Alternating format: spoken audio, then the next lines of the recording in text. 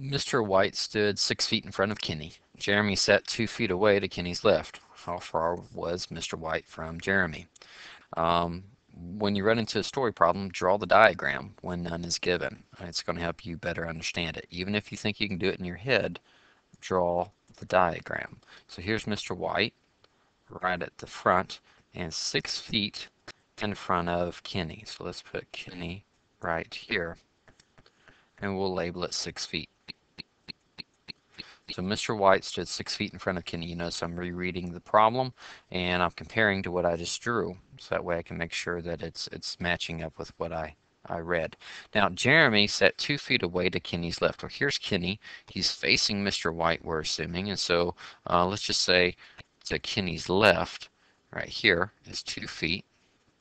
And that's where we'll put Jeremy. So that's the information given. And now the question is, how far was Mr. White from Jeremy? Well, here's Mr. White,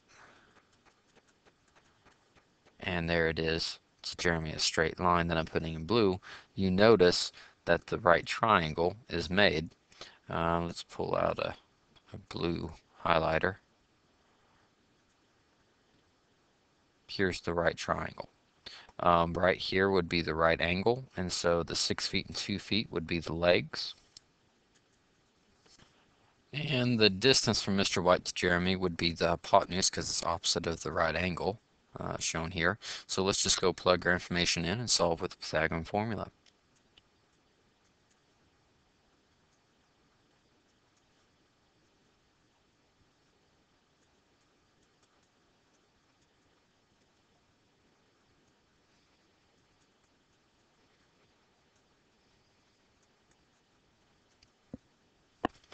And basically, using the calculator now, square root of 40 would be about 6.3 feet, rounded to the nearest tenth. So how far is Mr. White from Jeremy? About 6.3 feet. This was a better cleaned up diagram of it. You know, here we are. We've got Mr. White here, 6 feet in front of Kenny, and Jeremy 2 feet to Kenny's left. But it's still the basic idea. But I set this up just that way you could see the right triangle relationship a little bit better. Couple of helpful hints. Again, I mentioned you need to draw a diagram if it's not given. Do this because you're not going to see the words Pythagorean Theorem. You're not going to see anything talking about a right triangle. But if you can make the diagram, you'll be able to see it. And if that distance that you need is one side of that right triangle, it'll work out. If there's no right triangle, use a different strategy or you set it up wrong. It just depends on the type of problem you have. Let's take a look at a second example here. How far is it from home plate or home base to second base? So you see this little dashed line, it's wondering, how far is it? Now the rest of the diagram gives some interesting information here. From home plate to first base is 90 feet. From first base to second base is 90 feet.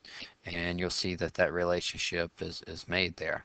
But what I'm going to do is I'm just going to go ahead and connect home plate and first base there with a line, and second base to first base with a line. And now you should start to see an interesting right triangle relationship set up there. There's actually two right triangles here. We could do the same on the other side too. And the right angles is right there. So since we don't need this one, I'm going to erase it now. And let's go through and ask ourselves, do we have legs or hypotenuses where these 90 feet are? Well, since the right angle's right there, we definitely got legs. So let's go put it into our formula and find out how long our hypotenuse is, and that'll answer our question to how many feet are between home plate and second base.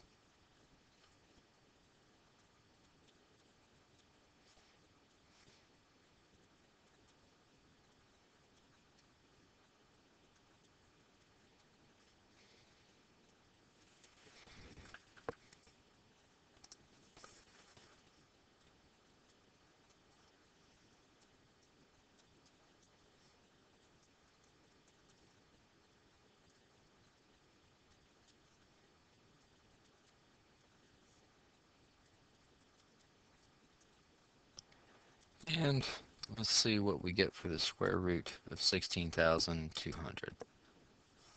It'd be approximately 127.2 feet between home plate and second base.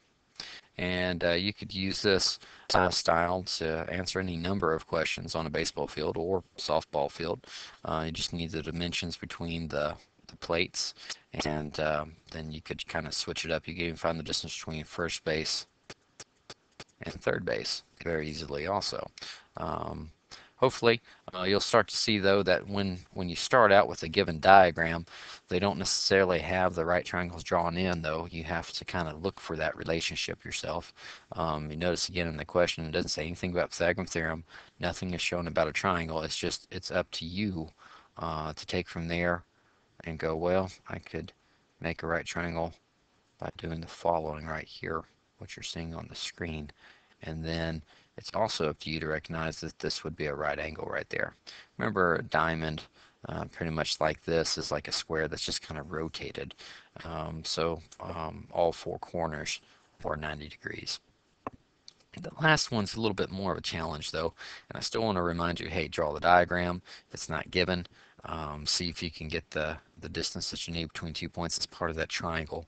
And if not, just be ready to move on to a different strategy, just in case it's not a Pythagorean theorem. But this time I'm actually going to give you the diagram. Mary was sitting on the ground flying a kite. She had 13 yards of line led out to fly her kite, and the kite was 14 feet in front of her. How high up was the kite? Now keep in mind, even though the picture is a little weird, Mary's sitting on the ground, so that string is of kite line is touching the ground in our hand, and it's going straight to the kite in a straight line, 13 yards, but it's not going straight up. It's kind of a diagonal line there. 14 feet in front of Mary, you can see the 14 feet here. You could then go straight up and get the bottom of the kite right there. And we're wondering, this X right here, how high up is the kite? And you see the right triangle. So go solve and then hit play. And I really encourage you to watch the rest of this video. Hit play when you're ready to see if you got it right. Okay, so the first problem that I see is that this is in yards and this is in feet. And that's a huge issue. You've got to have all the units the same in a problem. So we've got a decision to make. We can convert feet into yards, or we can make the yards into feet. Well, we'd have to be dealing with the decimal if we went feet to yards. So let's just multiply these 13 yards by 3, so we'll figure out how many feet we're dealing with there. And 13 times 3 is 39 feet. So let's just replace this. I'm going to scratch it out. I'm going to replace it with 39 feet. And I'm also going to take the time to recognize that it's the hypotenuse that's given as the 39 feet. So this is the hypotenuse. And that means that the 14 feet is one of the legs, and the distance we need to find is the second leg. So there we go, we've got that highlighted. And let's just use the Pythagorean formula, plug it in, and go solve.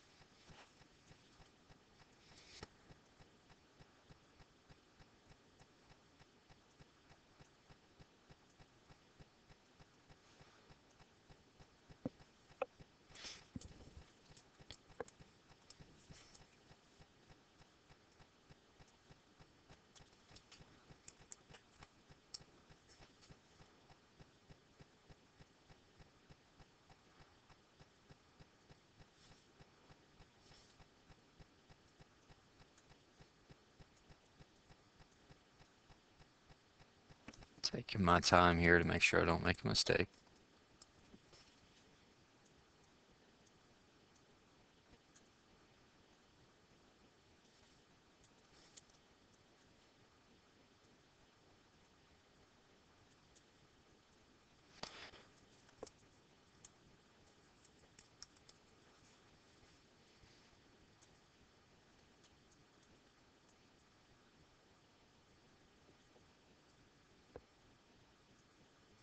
And that would round to 36.4 feet. Um, Quickly do a check there. Is the leg shorter than a hypotenuse? Yes, so that fact works out. Um, Pay close attention to what the problem wants, though. How high up is the kite? They did not specify whether they wanted it in feet and yards, so that would be fine. If they had wanted it in yards, you would have taken the 36.4 feet and just simply divided it by 3. And so 36.4 divided by 3 would have been 12.133 repeating.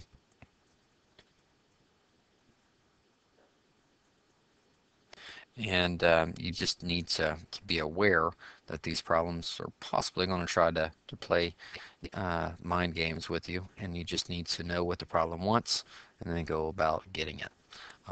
It's still the same basic Pythagorean theorem problem where you have two sides of the right triangle and you're trying to find the missing side, but one last step would be converting yards to feet. And then there's one other problem that we did the other day, but I just want to put this in here because it was really interesting. So try this one. The diagram at the right shows how a post was broken. What was the original height of the post? So just hit pause and jump in when you're ready. Okay, just that way we're clear about it. The original post was straight up, and we're kind of like, how tall is it? Well, we don't know what the picture was trying to show right now until you realize that this post that was laying on the ground and leaned up against this post is actually part of the original post. This actually was stacked on top. There was some sort of strong wind or something that just snapped this post in almost half, and then the top part just kind of fell down just like that. Okay. Um, they tried to do the same trick that we looked at with the last problem, and that was where they gave us two different types of units. It's 18 inches from the bottom of the post to the other post, and this one is 2 feet. What's the easiest one to do? Really, it's just as easy to go feet. That'd be 1.5 feet, or you can make this into 24 inches. Most people are going to go 24 inches, so that's what we're going to do here. And I hope that you all see that the right angle is right there. So we can use the Pythagorean formula. Let's see, this is a leg, this is a leg, and this is the hypotenuse. So we need to solve for C in this case.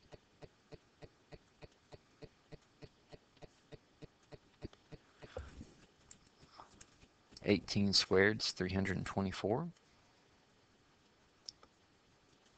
24 squared is 576. And then if we add those two together, you get 900.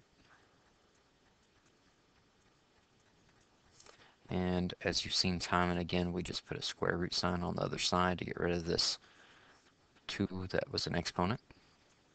And the square root of 900 is 30. So C equals 30, and we were working with inches this time. So it's 30 inches. And if we wanted to find out for feet, like what was the original height of the post in feet, we would take the 30 and divide it by 12, because there's 12 inches in a foot, and you would get 2.5 feet. So you could have also put 2.5 feet if you went the minority route and chose to use the feet. So we'll just put this one as 30 inches though. But again, because it did not specify what type of unit, 2.5 feet would have been fine also. You also could have written that as 2.5 as a mixed number. If anybody got 5/2 for feet, that one, while technically correct, would probably not be the exact format that most people are looking for.